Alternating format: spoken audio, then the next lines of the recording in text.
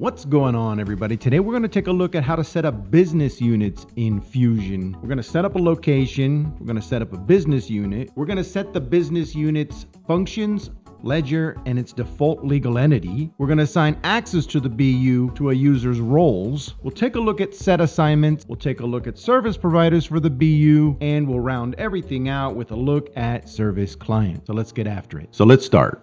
Let's go ahead and create a location.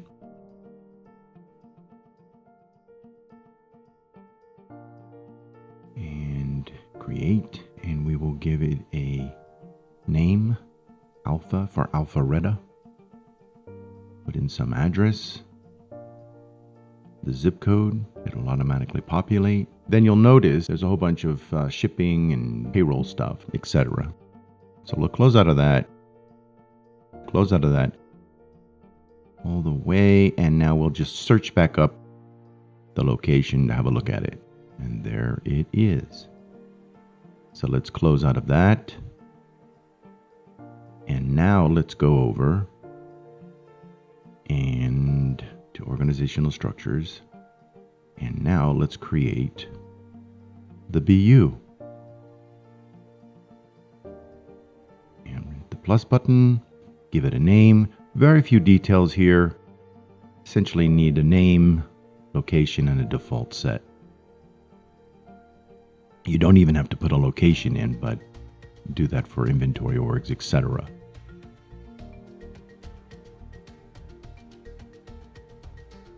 And the default set, we'll give it the common. So we'll search up common.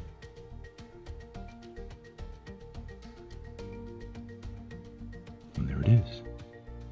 And we will review it, save and close. And now we have a BU. Next up, we have to give it the business functions. So let's search it up, the BU we just created.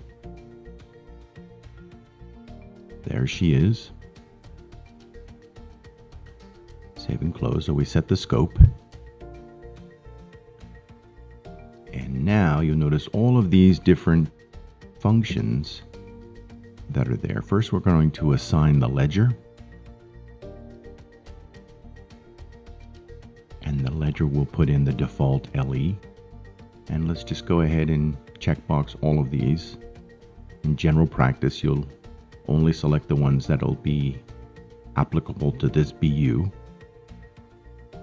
But I've checked them all off for the sake of it. And now we have to go back and select that checkbox so that it can be used in a costing org.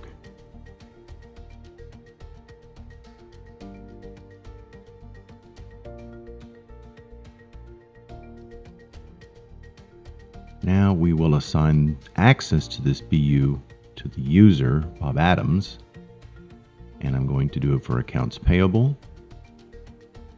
Let's search it up. There it is. And then let's add one more for receivables for Bob Adams. Receivables, BU, and same BU. Let's say done. So now let's go over and take a look at the set assignments. And in this particular case, it automatically assigned common set to all of these RDOs, reference data objects. So that's that. Next up, let's look at the service providers.